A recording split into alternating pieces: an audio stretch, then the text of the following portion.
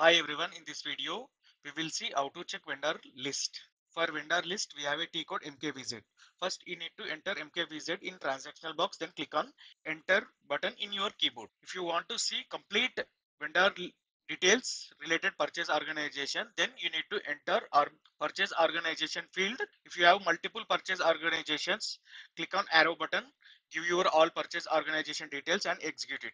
If you want to see any account related vendor details only, for that you need to enter account related details in account field, otherwise leave it blank.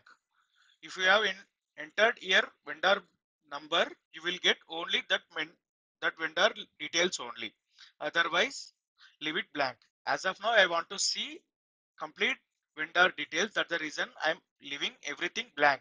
I'm entering only purchase organization, then click on execute. As of now, I created 4 vendors. It is showing that 4 vendor related all details here. If you want to learn complete course, link available in description. Please go through that link. For more SAP related videos like this video, subscribe my channel, click on bell icon. Thanks for watching.